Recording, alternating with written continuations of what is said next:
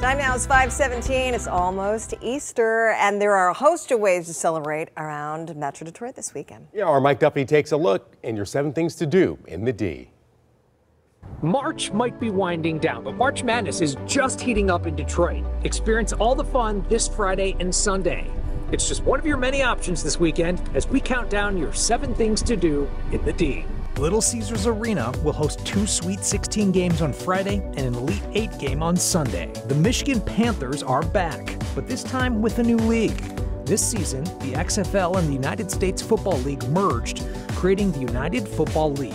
Saturday is the Panthers' first game of the season at Ford Field. Are you a car enthusiast? If so, you may want to check out Caffeine and Chrome, where you can cruise in with your rare or classic vehicle and check out others while enjoying pastries and coffee.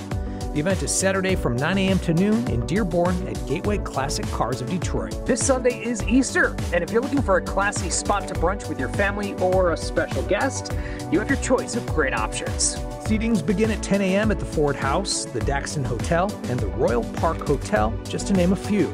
As you'd expect, each is pulling out all the stops for the big day. If you have kids, you already know how much they love the adventures of Bluey. And this weekend, you can catch him and his friends live on tour at the Fox Theater. There are shows daily. Tickets start at $15. The legendary Whispers are in concert this weekend. They'll be at the Music Hall in Detroit on Saturday.